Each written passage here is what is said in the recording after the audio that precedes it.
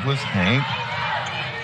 Inside to Robinson. It goes. Bradford making that one for three.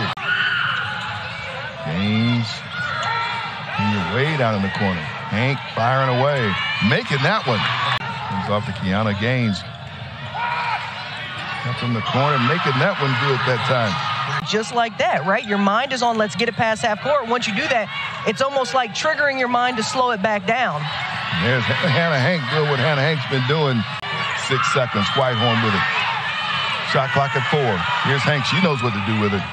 Well, I'm not sure why she was as wide open as she was, but Hannah Hank, again, from the corner, 3 for 3.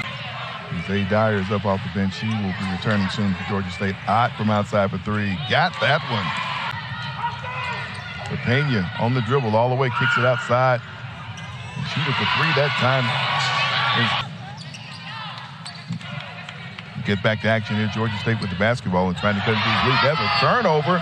Quick in the basket right there. Great hands right there by Alasia Douglas. Shot from the corner, missing that time. Isla Jean and back the other way.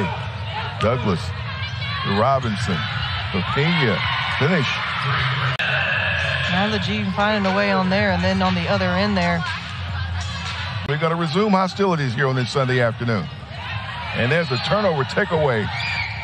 All the way late back up, lay it up and in with Whitehorn. Perpignan throws it outside. Whitehorn. Back out. Robinson. Elmore from outside for 3. Whitehorn. Right cross court. There's Bradford open for 3. Got that one. Ella Elmore. Pass underneath to Robinson. She's going to count that basket and the foul. She got caught watching Whitehorn.